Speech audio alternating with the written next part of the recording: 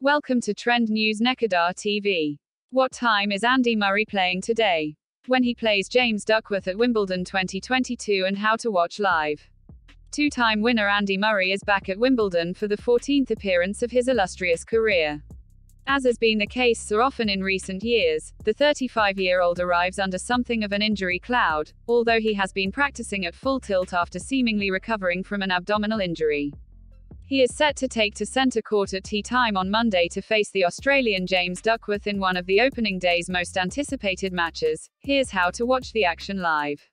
What time is Andy Murray playing today? Andy Murray is facing James Duckworth at centre court on Monday, following on from Emma Raducanu's first-round clash with Alison Van Uytvanck, with the match set to start at 5 p.m. British Summer Time. As always, Wimbledon is being broadcast extensively on the BBC, with live coverage of Day 1 on BBC One from 1:45 p.m. to 6 p.m., and on BBC Two from 11 a.m. to 7 p.m.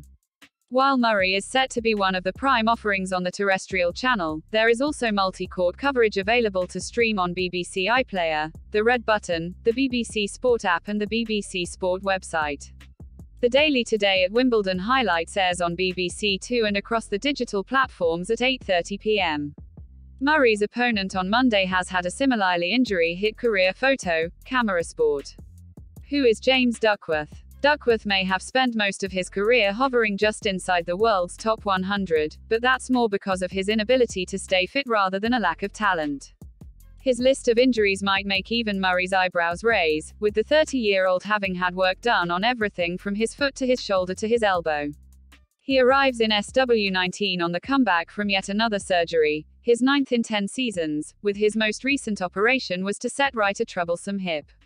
The recovery is achingly slow and Duckworth has lost all 6 matches he has played this season, including first-round defeats at Queen's and Eastbourne in the last few weeks. Murray, nursing an abdominal injury he suffered in the Stuttgart Open final a fortnight ago, certainly won't be complacent however, and Duckworth, a right-hander who stands at 6 feet tall, has the game to scare him when on form. Thanks for watching, please subscribe.